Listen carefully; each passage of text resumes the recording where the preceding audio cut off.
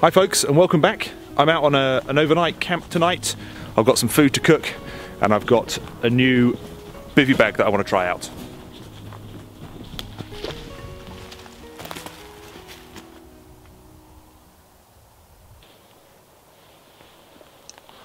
Well, I found myself a place to set up. I'm very close to a public footpath here, very close, just feet away. But I found some bushes that I can tuck myself away behind, so I should be unseen, hopefully. This wasn't the intended video for this weekend. I was supposed to be walking the next leg of the Norfolk coastal footpath. I started it in the spring, having finished the Peddars Way, and I was hoping to walk between Wells and Cromer this weekend. However, I injured my knee yesterday at work, so I didn't think it was a good idea for me to be walking 30 odd miles on uneven ground and along beaches and things with a bad knee. So I've decided to come out to this local bit of woodland instead, and I can try out this bivvy that I've been itching to try.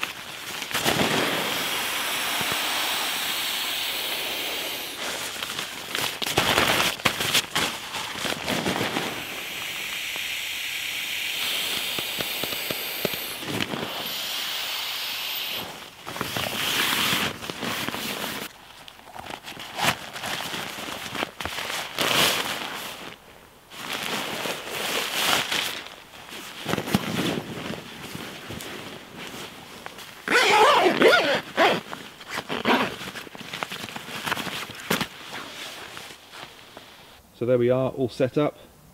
It's a nice stealthy low profile design, ideal for those wild camps where you don't want to be seen, and the obviously the camouflage helps with that as well. I've got a dry bag just at the end there, so I can put stuff in there overnight so it doesn't get wet. There's quite a lot of room inside the bivvy bag, much more than in most, certainly in most commercial ones, so you can keep a lot of gear inside there with you, but obviously whatever I keep in the dry bag will give me more room inside. Then I've just got a little foam kneel pad, just so I've got somewhere to stand while I'm taking my boots on and off while I'm getting in and out. So that should do just the job.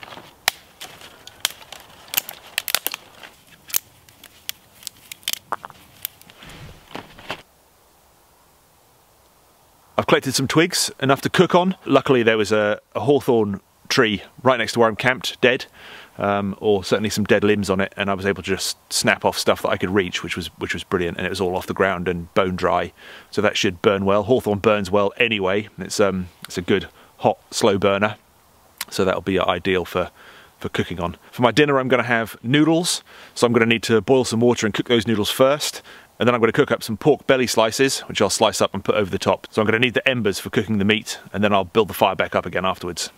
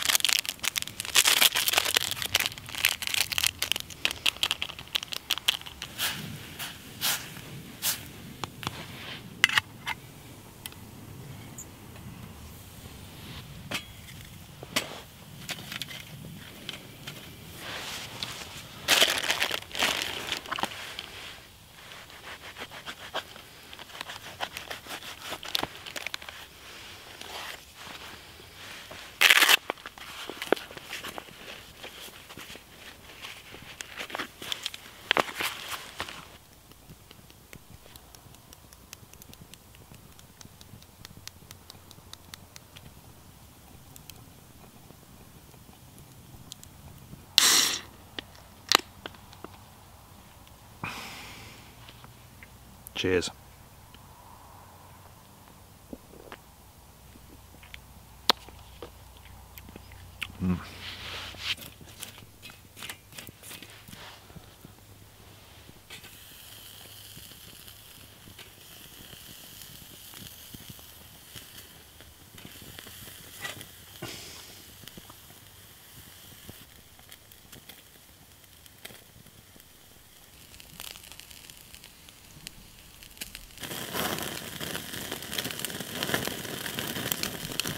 Woo.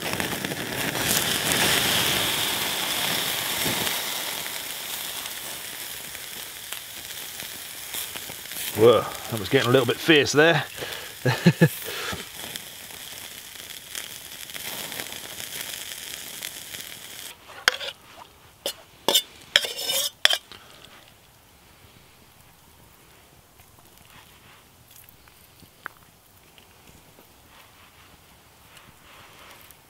Now I know what you're thinking, but it's not burnt, it's caramelised. Oh, and a little bit of hot sauce. And I thought this fitting because it's a bit of an Asian theme. This has got Szechuan peppers, star anise, ginseng. It's got all sorts of nice goodies in here.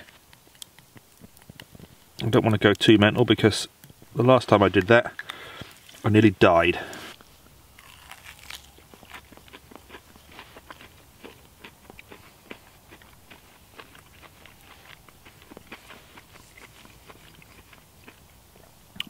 Oh yeah. Oh, you can really taste the star anise in the hot sauce. That is delicious. That can definitely take a bit more. It's really nice.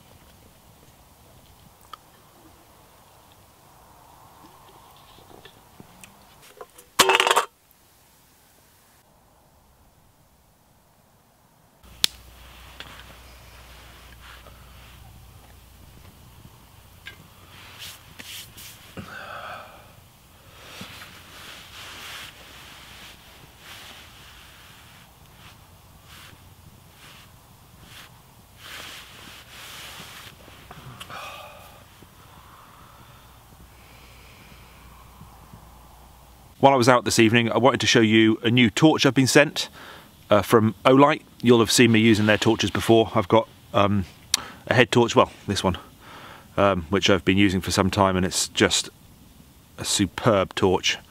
Really bright, rechargeable, lasts forever on a charge, it seems, as long as you don't have it on the turbo mode. But the turbo mode is there when you need it, you know, super, super bright. They've sent me a new torch. This is the M2R Pro Warrior, and it is a beast of a torch. It's still a relatively small handheld torch, as you can see, but superbly powerful.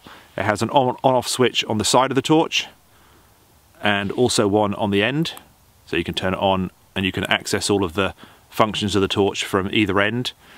It has the usual light settings. There's a moon setting, which is just about 1 lumen, and it will last for days and days and days and days on that setting. And then there are various light settings that you can just toggle through by pressing the button down. The turbo mode is a blinding 1800 lumens. That'll have a throw of about 300 meters. You know, I don't think you need a torch brighter than that, really, do you? This is a serious bit of kit. As with most of the Olight torches, it's rechargeable, and it has a magnetic charging point on the back, like most of the range. And this one has a massive 5,000 milliamp hour battery in it, which it needs obviously because of the output. It comes with the usual Olight features like the clip, which is a clever design. It clips both ways, so it's actually kind of doubled over. You can clip it that way or you can clip it that way. And it comes with a lanyard and a nice holster that you can clip onto your belt. It has this nice aggressive knurled hand grip, so gripping it isn't going to be a problem even with gloves on. This is a high-end professional torch, and the quality is reflected in the price. They are expensive, but I just want to let you know that Olight are having a big sale, a Black Friday sale coming up on the 28th of November, and there will definitely be bargains to be had. So go and check them out. Olight have been really good to me by sending me samples, obviously to show in videos and for me to use and to review. And you know, they've just been great. They're a great company. You know, the quality of their products is second to none.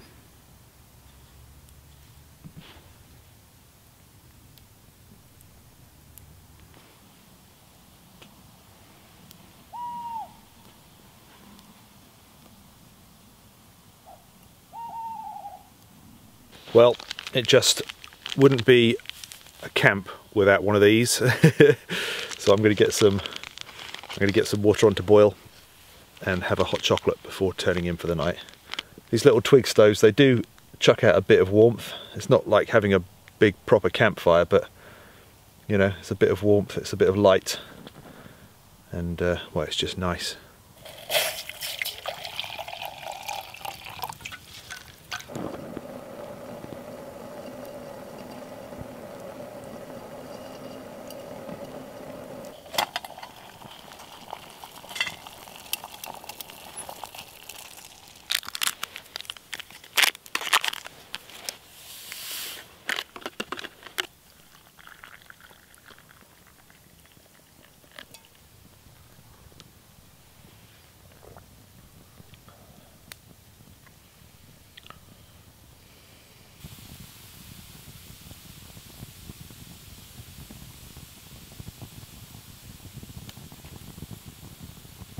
I really enjoyed that hot chocolate.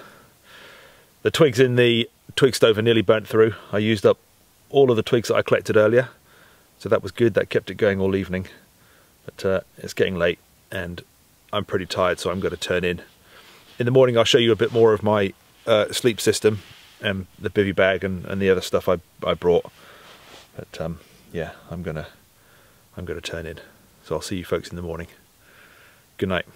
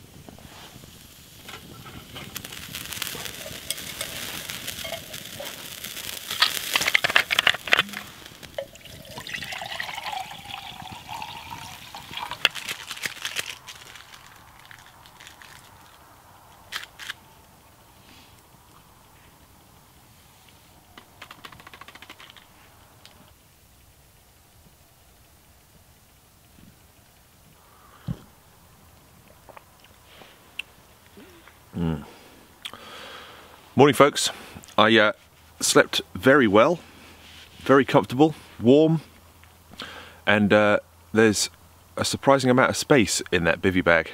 It's much bigger than bivvy bags I've used and have got. I'm planning on doing a video on bivvy bags at some point because I've collected a few over the years and I really like them. I think they're great for sort of low profile stealth camping, and they're really light, you know, so for backpacking trips they're ideal. Coffee's good. I've got a piece of pork belly left over from last night. I didn't have enough room on the grill to fit them all on, so I've got one here all seasoned up from last night. So I'm going to put that on now and have that for my breakfast. I know it's not a lot, but that'll do till I get home. So yeah, on it goes.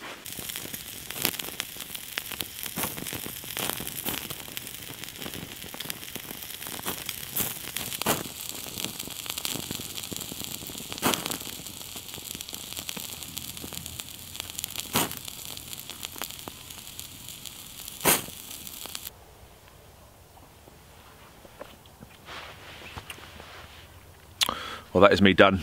Breakfasted, I've had my coffee, and it's time to get things packed away. But before I do that, there's one last thing I need to do, and that's to do the prize draw for the hot tank giveaway. Firstly, let me just apologise for not responding to the comments. There were just too many of them. There were 2,500 entries, and I just didn't physically have time to go through them all and read them all and respond to them all. So I'm sorry about that. What I'm going to do is use a random comment picker on my phone to select a winner, and then we'll see who it gets sent out to. This competition was open internationally, so it doesn't matter whereabouts you live. You know, if you win, I'll send it to you. I don't know how well you can see the screen with reflections from above, but this is using commentpicker.com, and it's very straightforward. You just go in, you put in the URL of the video, in this case the hot tank giveaway, and then it just picks a winner from all of the comments. It filters out duplicate comments, so if one person puts in more than one comment, it only picks the first one. So it's just going through them at the moment here. 1200, 1300, 1400, 15, 16, 1700. Picking out all the comments, filtering them. 2,444 comments, unique ones. So let's see who our winner is.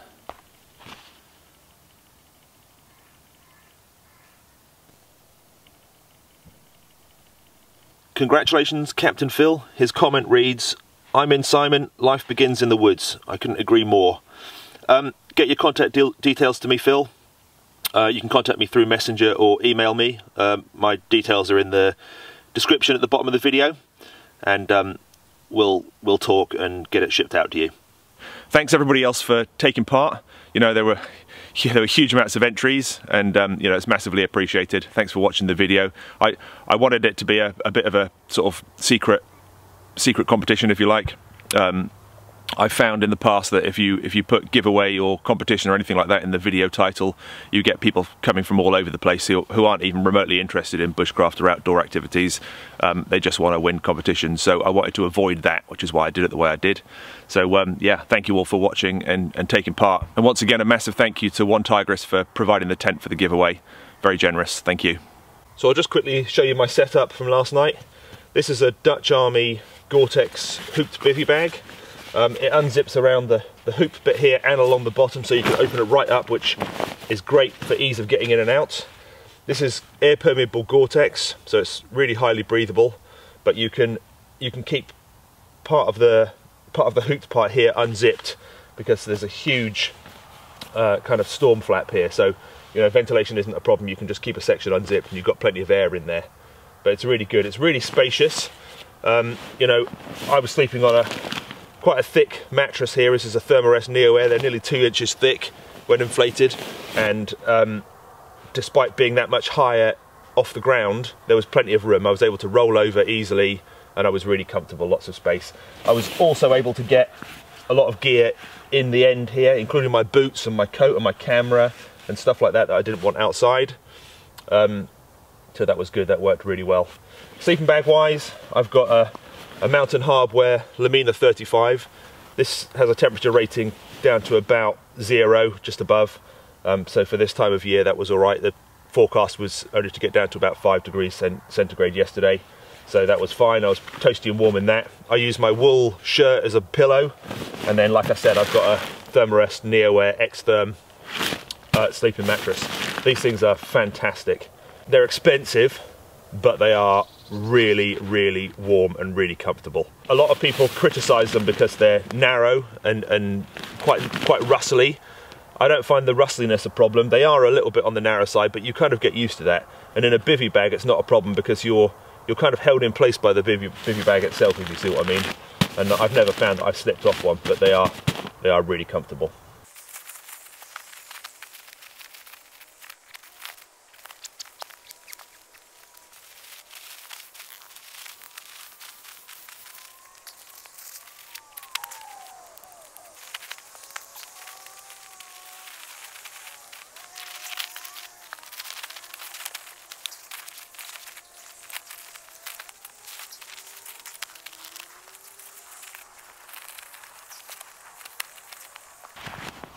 There you go, very little evidence of me being here apart from a slightly dry patch of leaves where my bivvy bag was, and a bit muddy there where I was sitting and standing.